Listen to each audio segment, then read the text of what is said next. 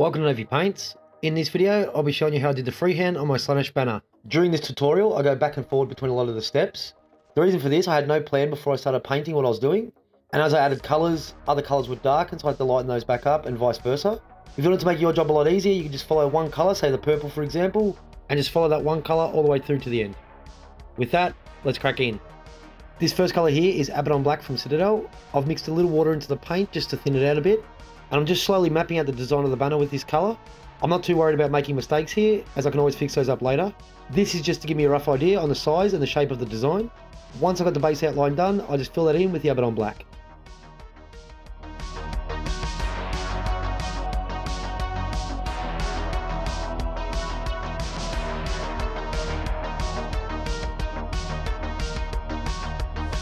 This next paint is Necromancer Cloak from the Army Painter. This is to fill in the circle and I required 2 coats with a little water mixed into the paint. Whenever you apply multiple coats of a colour, always let the previous coat dry fully before applying the next.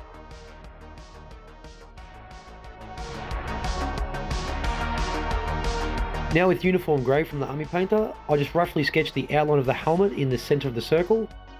As always, not worrying about it being too perfect, as I can always fix this up later.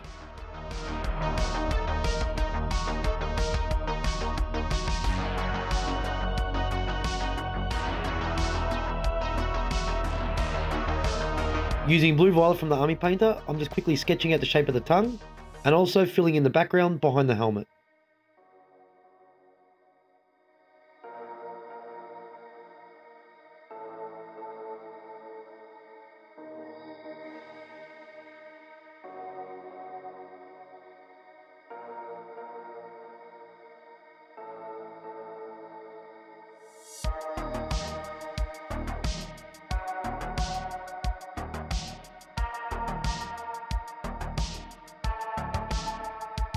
Using Plate Mail Metal from the Army Painter, this has got no water mixed into the paint. I fill in the helmet with this colour and begin tightening up the shape of the helmet.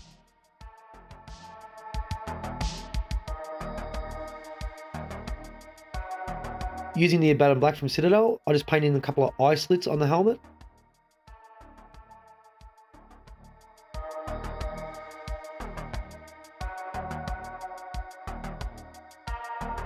Using Carroburg Crimson from Citadel, I apply a little bit of this wash to my brush. With this colour I apply to the purple areas and this will stain those nicely.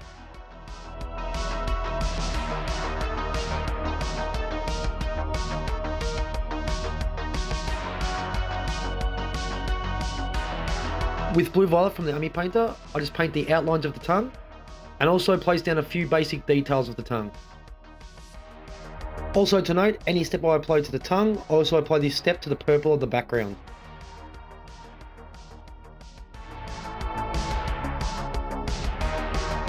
Using a 90-10 mix of the Blue Violet and Squid Pink from Vallejo, I'm just following the lines I mapped out in the previous step. For this step, I'm painting a little bit less of the area, leaving some of the Blue Violet visible. The main areas of focus have got to be the bends and the split in the tongue, so I start to lighten these up.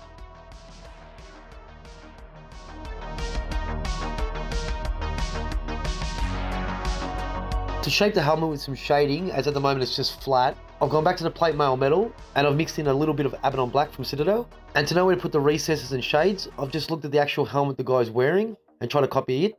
This is a lot of trial and error. I wasn't really sure what I was doing here, just going back and forward between the flat Plate Mail Metal and the shades until I had the right shape. Once I was happy with the rough shape of the helmet, I just continued to add some Abbadon Black to the paint and slowly build up the recesses with the darker mixes.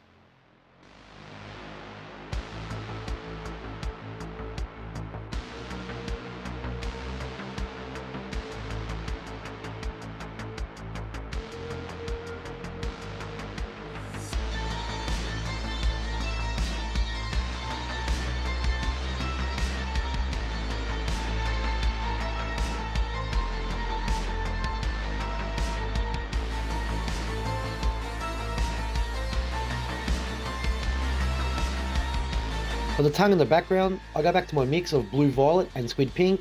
Again, just adding a tiny bit more Squid Pink into the paint. And I just follow those same areas of interest I painted earlier. Every time I add a new highlight, I just paint a little bit less of those areas. Here I'm just adding a bit more Squid Pink to the mix.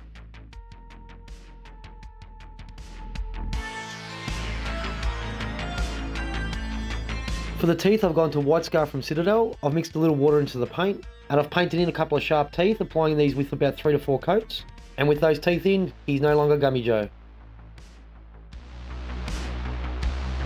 Back to the tongue and background again. Like I said earlier, when you add colours, it does darken or lighten up other colours. With the teeth added in, I don't know, it just darkened up the tongue again. I've added some more Squid Pink to the Blue Violet, and further lightening up the tongue and the background.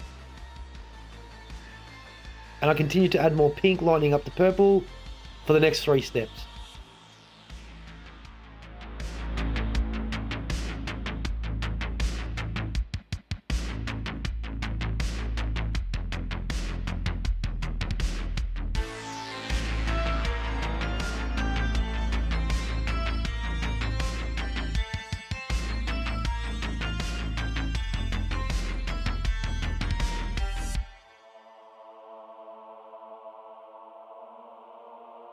This step here is just pure Squid Pink from Vallejo. After applying this step, I thought the tongue and the background was completed, and yet again I was mistaken, so I continued to add further steps later on.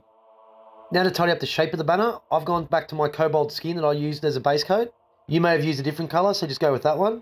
And with this colour, all I'm doing is just fixing up any mistakes where I might have gone over the edges, something might not be sharp enough, or a shape might not be correct. With this step, you want your paint to be a little bit more watery, as you want to apply thin coats of the paint.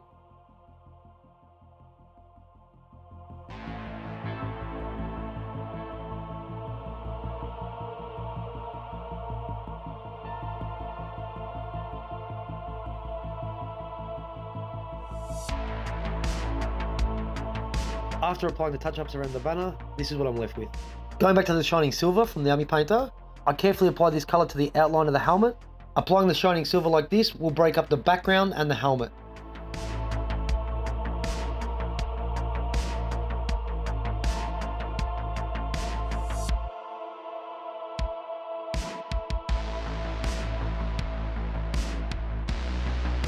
To lighten up the eyes, I've had to go with 2 colours. The first is Necromancer Cloak and the second is Uniform Grey. Applying the Necromancer Cloak first, I cover about 80% of the eye socket, leaving some of the black showing. Following that is the Uniform Grey, same thing, leaving some of the Necromancer Cloak underneath. With that applied, I need to tidy up the eyeballs here. So I've gone over to Abbadon Black again from Citadel and just carefully painted a little thin line separating the eyeballs and the helmet.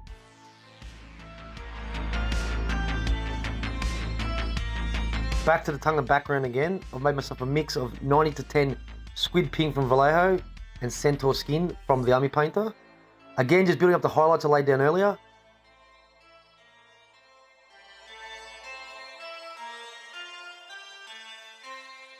This next step is an 80-20 of the Squid Pink and Centaur Skin.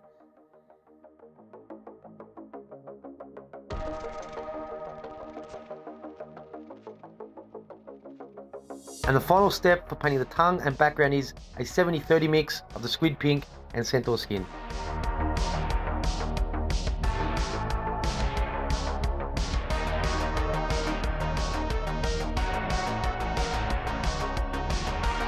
Using Retributor armor from Citadel, I paint a golden border around all the black areas of the banner, painting this colour on slowly and as neatly as possible, as to avoid getting on the other colours. And I just slowly work my way around the banner, applying the gold until it's finished.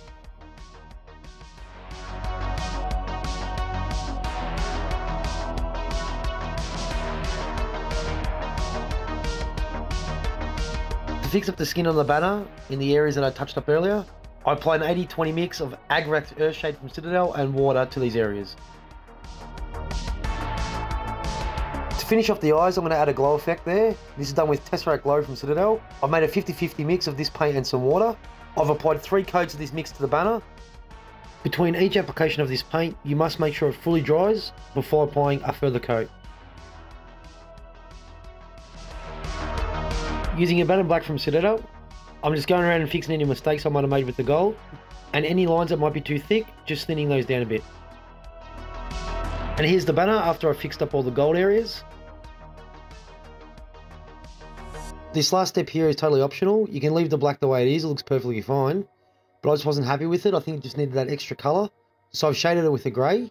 The two greys I've gone with are Necromancer Cloak and Uniform Grey, both from the Amyu Painter. The first application was done with Necromancer Cloak, just quickly mapping out where the lighting will be.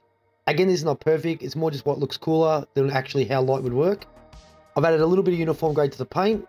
I've done this over 15 steps, so each step just adding a little bit more Uniform Grey to the paint, lightening it up as I go along, and just painting a little bit less of each area as I go around. You can stop at any time you like, and if you really want, you can keep going further all the way up to white.